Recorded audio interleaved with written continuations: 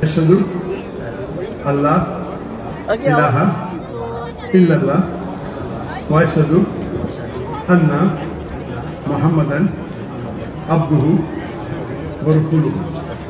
I bear witness that there is no God but Allah, and I bear witness that Prophet Muhammad. You believe the Bible is the word of God. I know Bible more than you, right? There is one thing to know the Bible, there is another thing to have the revelation of the Bible. Because you know, even when Jesus came, the people who did not understand who he was were religious leaders. They missed big time. Sister, they did not know who he was because he was hidden. And the work of the New Testament. Place in the Bible where unambiguous statement, unequivocal statement, where Jesus Christ, peace be upon him, himself says, I am God, or where he says, worship me, I am ready to accept Christianity. Simple challenge. And you can't show one verse from this big volume of the Bible. Can I ask you a question, sir? Can you separate yourself from your word?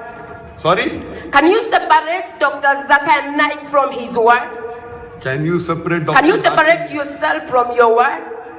But what difference does it make whether I can or whether I cannot? You see, you don't get it. Jesus is the word of God made flesh. But religious mind is too big for 5 senses. Jesus is the word of God, and himself, he is God. The Bible says he gave him the name that is above every other name, which is the word of God. Every messenger gets the word of God. Moses was the word of God. Jesus was the word of God. Abraham was the word of God. Prophet Muhammad is the word of God. Question. So what is the problem? Which of Every the messenger did what at Jesus this time is the word of God. What is so different about Jesus, peace be upon him?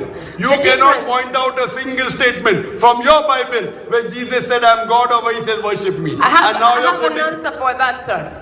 Since the beginning of the word of the Bible till the time of Jesus, tell me any of the messenger you call who was capable to cast out devils, to heal the sick. Why? Because in the beginning it was only God who had power to deal with the devil from the fall of man in the Garden of Eden. But these things were hidden for salvation of men. If a person takes out devils from a person, does he become God? Today there are many people who do ruqya. Yes, I do the same. They don't become God. Translated into the kingdom of God's dear son. Today, sister, there are many human beings, even in Qatar, you have, who can do ruqya and can take out devil from the human being. Because that does not make them God. Does it make them God? They got that power from Jesus. I cast out devils myself.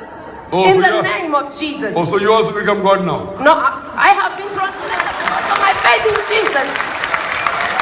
The Bible says, listen. You, Jesus Christ, peace be upon him. If you read the Bible, in the gospel, when he gives life to the dead Lazarus, he prays to Almighty God. Every miracle Jesus Christ, peace be upon him, he did in the name of God. He didn't do on his own. If you would give me time, I will explain to all these congregations. Sorry, we don't have the time. You can hire the hall and tomorrow give a lecture.